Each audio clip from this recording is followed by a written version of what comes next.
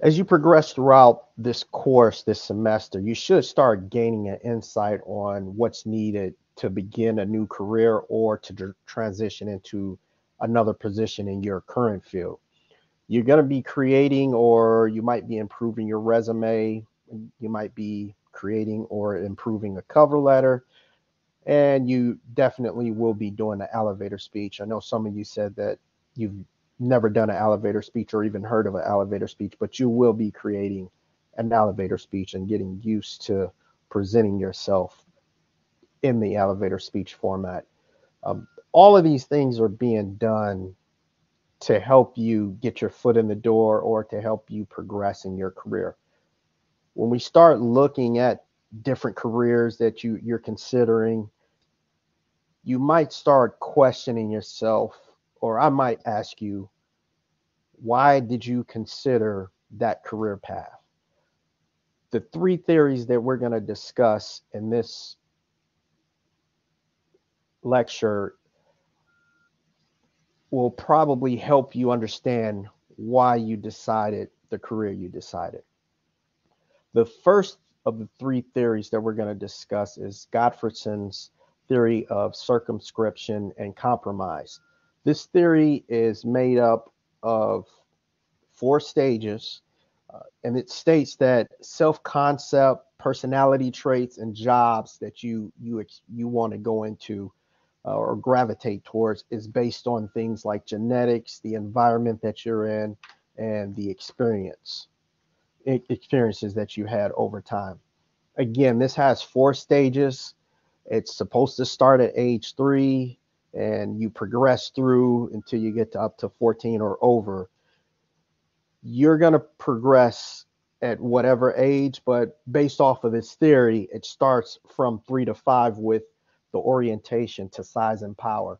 And in this stage as children, we see things as one sided or another side, black or white, yin or yang. During this stage, children start to recognize that jobs are being held by people and not by animals or fantasy characters. Hopefully, you've gotten out of this stage, but at this stage, children start to understand that you can't grow up to be a fantasy character like or a cartoon character like SpongeBob or Patrick or some other character off of cartoon. The next stage is the orientation to sex roles or gender roles, and based off of this theory, you go through this stage between the ages of 6 to 8. At this stage, children start to realize what gender roles are laid out for them in their communities and their environment. During this stage, children focus on external observable characteristics like gender and gender roles. Jobs that they don't feel fit a specific gender role, they may eliminate it from their interest. I know when I was younger, I thought it was weird to see a male nurse.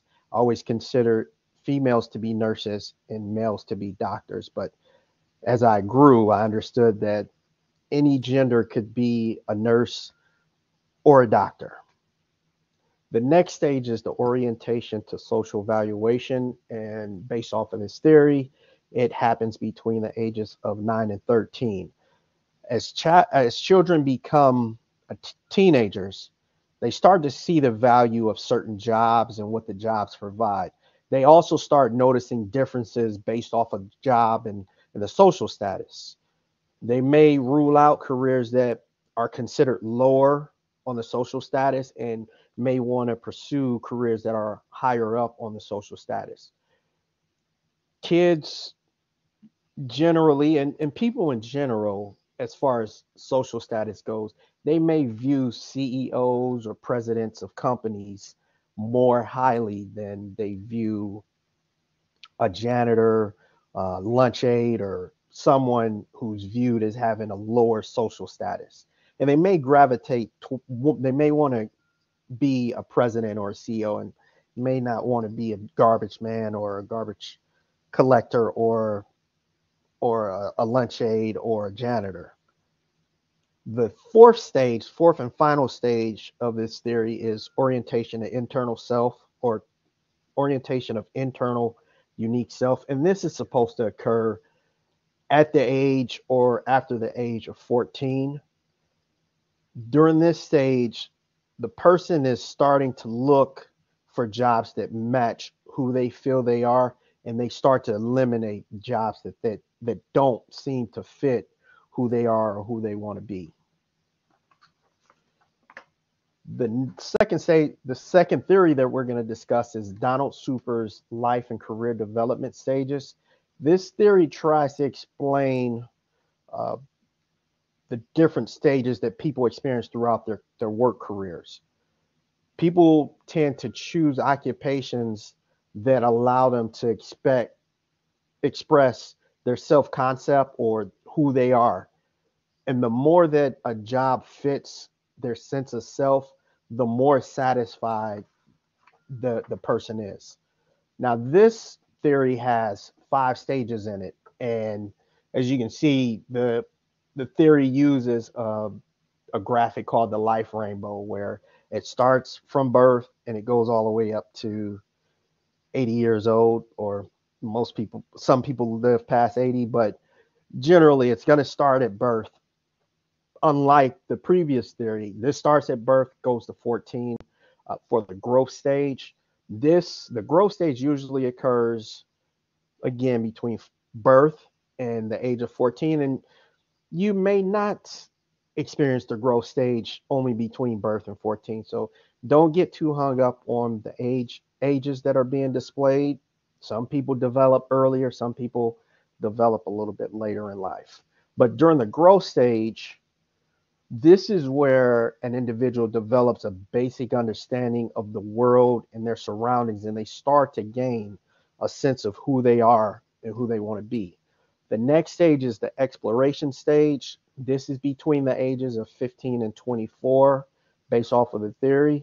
And during this stage, the individual tries to see where they fit in the working world, and they start to begin to consider the career that they want to go into. The third stage is the establishment stage, and based off of the theory, it goes between the ages of 25 and 44. And during this stage, the individual begins to develop their work related skills, and they start to gain more experience in a job that they're in. The fourth stage is the maintenance stage, and this usually occurs between 45 and 65. So the person has already gone through the growth, the exploration, as well as they already established. So now you're trying to maintain who you are in your current position at work or in your career. And at this point, you're kind of like plateauing, or you're peaking in that career. So the next thing you're trying to do is just adjust and improve the skills that you already have. The fifth and final stage is the decline stage, and this usually happens after the age of 64. And during this stage, individuals begin to disengage from work. So they start to consider retiring and what they're planning on doing after their work career ends.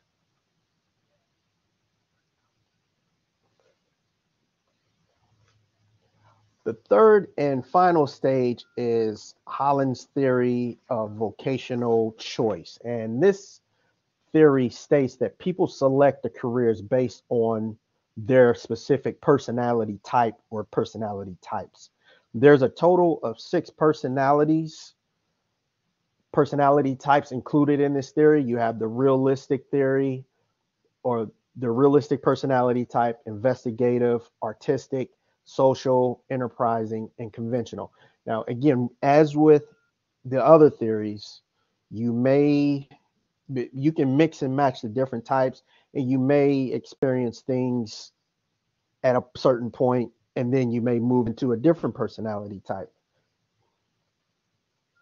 Again, this theory holds 6 personality types. The first one that we're going to discuss is the realistic personality type, and these are the doers.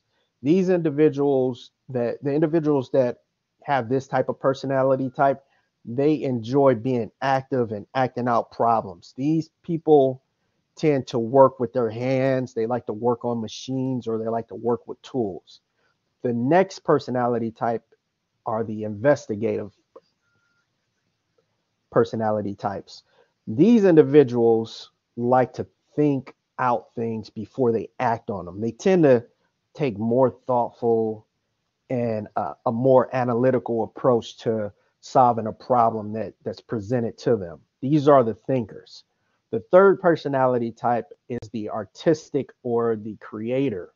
These people enjoy expressing themselves through art and through emotion.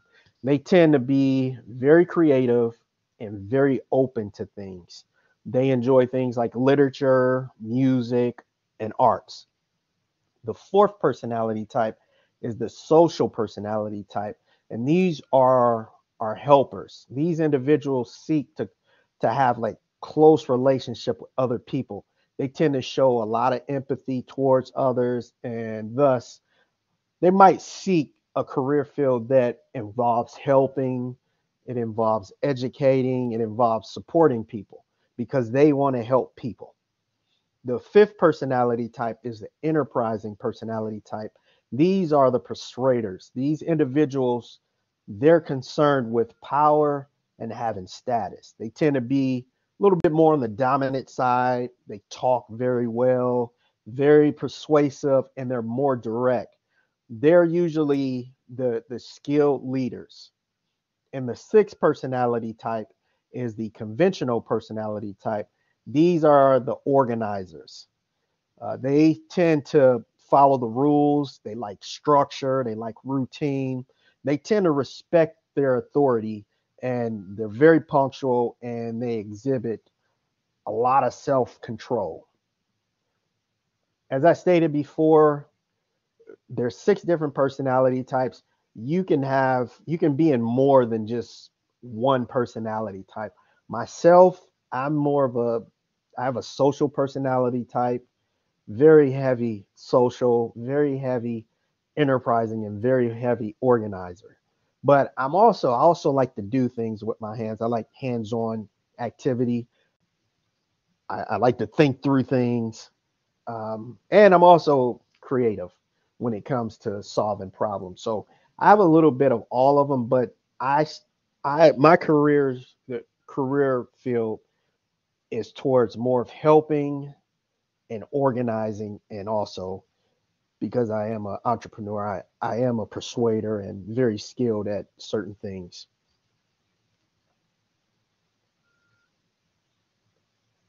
That is all the discussion. Again, there's a lot of different career theories out there. We just discussed just a couple of them just to give you an idea of why you select or why did you select the career that you wanted to go into.